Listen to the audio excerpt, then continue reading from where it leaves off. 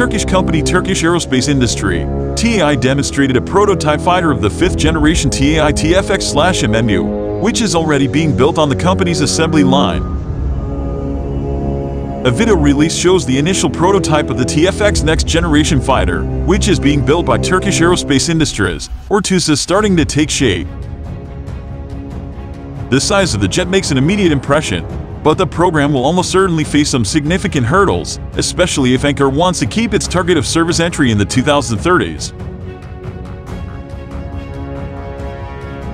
The first prototype of the TFX, the program is known as M1a2 Abrams, or National Combat Aircraft in Turkey, is now on the assembly line in Ankara, with the bulk of the fuselage and wings having been brought together. The twin engines are clearly still missing, as are the outward canticle fins and the horizontal stabilizers. While the cockpit canopy is seen installed, the cockpit itself is yet to receive its avionics and ejection seat. A placard attached to the spine of the jet reveals that the video was shot on November 21, during an official visit to the assembly line by members of the Turkish Defense Ministry, Defense Industrial Agency, and the Turkish Air Force. While slightly smaller than the U.S. Air Force's F-22 Raptor, the TFX is somewhat larger than the F-35 Joint Strike Fighter, with an overall length of 60 feet and a wingspan of 39 feet. Reports suggest that the prototype is scheduled to be rolled out on March 18, 2023. This seems ambitious, at least if the aircraft is to be rolled out in its completed form. Overall, the timeline for the TFX has slipped somewhat. When a full-size mock-up of the fighter was unveiled at the Paris Air Show in 2019, TUSA's president and CEO Temel Kotal said that the goal was to achieve a first flight with the prototype in 2025. At the same time, it was hoped that the first production examples would enter service as early as 2028. Now, the maiden flight is reportedly scheduled to take place in 2025 or 2026, and the first production machines should start to be delivered to the Turkish Air Force in the early 2030s. The TFX program was originally launched in December 2010, with the aim of developing a homegrown 5th-generation combat aircraft. From the outset, it was to include a degree of stealth characteristics, advanced avionics, and a high level of performance.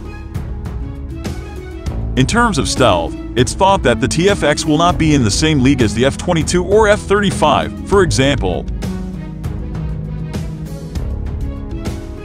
Conceptual design work on the new aircraft was undertaken between 2011 and 2013, leading to the full-scale development phase that began in 2016. When the TFX started life, however, the Turkish Air Force's demand for a 5th-generation fighter was less urgent. As a Level 3 partner in the Joint Strike Fighter program, Turkey was planning to acquire 100 F-35s, with more of the short takeoff and vertical landing, stable F-35B variant likely headed to the Turkish Navy. However, Turkey was kicked out of the Joint Strike Fighter program in 2019 after it refused to abandon plans to purchase Russian S-400, SA-21 Growler air defense systems, which the United States judged posed a significant security risk. The country was also heavily involved in the production of F-35 components, a process that has gradually been phased out. The loss of its planned F-35s makes the TFX program even more important, but it also brings other, related challenges. Turkey selected the General Electric F-110 family of afterburning turbofans, specifically the F-110G129 or F-110G132 to power the fighter, but the breakdown in U.S.-Turkish relations in general for a while made that seem a more remote prospect. More recently, the relationship has shown signs of improvement, including talk of a potential F-16 sale. In its favor, the F-110 has already been assembled under license in Turkey, and its 100 and 129 variants power Turkish F-16C/DS.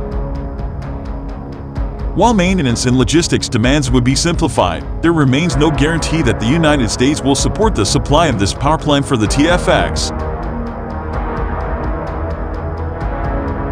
Other engine options, should it come to pass, could include Rolls-Royce, which was originally turned down in favor of General Electric as the TFX powerplant supplier. However, there have also been tensions between Turkey and the United Kingdom over the transfer of sensitive technology and intellectual property rights. Obtaining a Russian engine has been suggested in the past, but the current war in Ukraine, related sanctions, and Moscow's ostracization by the international community mean that's now a very dim prospect. In the meantime, Turkey has also become established as a leading supplier of arms to Ukraine. Finally, there is the hope of a domestically produced engine, which has previously been proposed for the TFX, although the time that would be needed to have such a power plant ready means it would unlikely be available before 2038.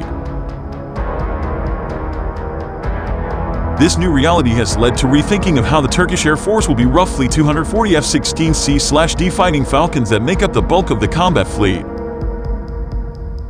At one time, it was planned that the F-35 would replace the aging F-4E 2020 Terminator jets first, before populating newly established fighter squadrons. This would have left the F-16s to be replaced by the new TFX. With the F-35 suddenly taken out of the equation, Turkey has looked for ways to get more out of the F-16 fleet. This has included a domestic midlife update program as well as plans to buy 40 new F-16 Block 70/72 jets plus kits to upgrade another 80 of its existing F-16C/DS to the same standard. Another option to address fighter mass, albeit in the longer term, would be to introduce the Bayraktar Kızılelma drone, which is being billed as the country's first unmanned fighter aircraft, but which is yet to fly. More F-16s would provide a stopgap until the TFX can be fielded in numbers. The strained relationship between Ankara and Washington means that it's by no means certain that such a deal will go ahead. Once again, it looks like the future of the Turkish Air Force is very much dependent on the TFX becoming a success. As well as the engine question, there is the issue of just how affordable the TFX program will be. Developing a new fighter, stealthy or otherwise, is a major undertaking, and a very costly one, especially when a country decides to go it alone. It may well be that Turkey requires an injection of funds from foreign sales in order to keep the TFX program on schedule, although there are other competitors out there, not least the F-35, but other options, including from China and South Korea. As it stands, Turkey's need for new fighter jets is only going to grow.